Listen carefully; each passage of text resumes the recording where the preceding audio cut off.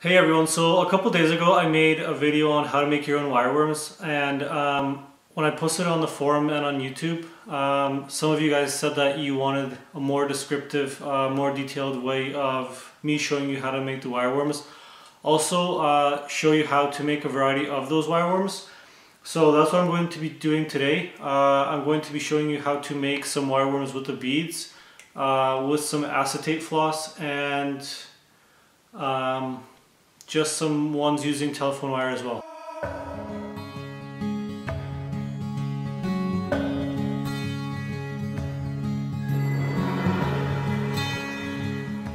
Alright, so I'm going to be starting with a wet, dry nymph hook in a size 8. I just got this at Cabela's. So just put your hook in the vise.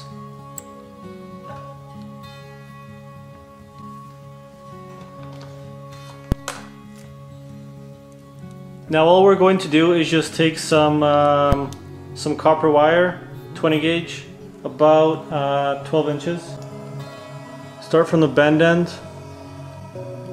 Just build a nice body with your copper wire. It doesn't have to be exact. Also, if you can, build it up a little bit more towards the eye of the hook. That way your hook doesn't go down when you're trying to have it horizontal.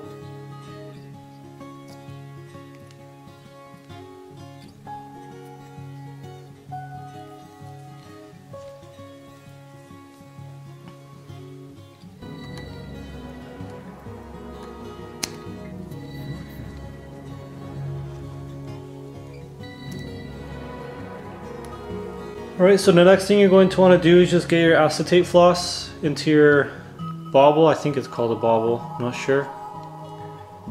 Make sure you're careful with it because I kind of got it frayed and too thick here. So yeah, all you're going to do is just try and build up your body now. Just start from the eye end.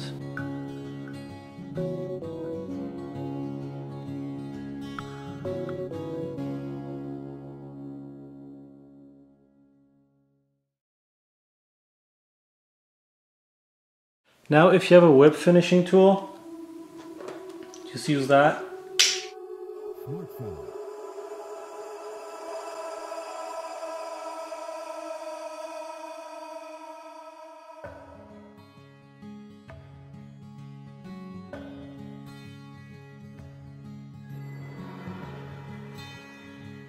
And now all you're going to do is take that and put it in some acetate. I'm just going to use my mom's nail polish remover.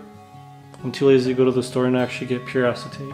So when you're dipping it, make sure you dip it only for 2 to 3 seconds.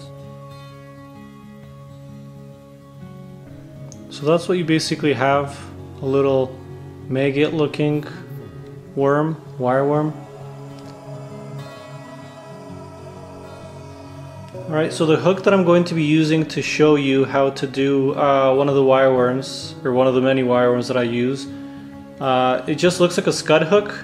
It's about a size 4 or a 6, I'm not really sure because I threw the packaging out already. So all you're going to want to do is just to tie some of the wire on the very top just so your beads don't move around when you're fishing it.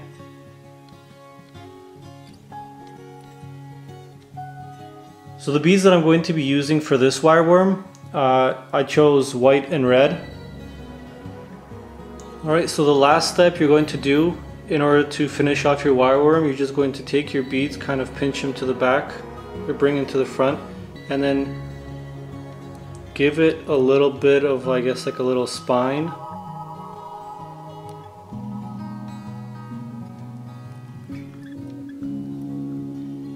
And there's your finished wireworm made of glass beads. So for the next wireworm, I'm going to be using a simple size 8 or size 10 streamer hook, just like that.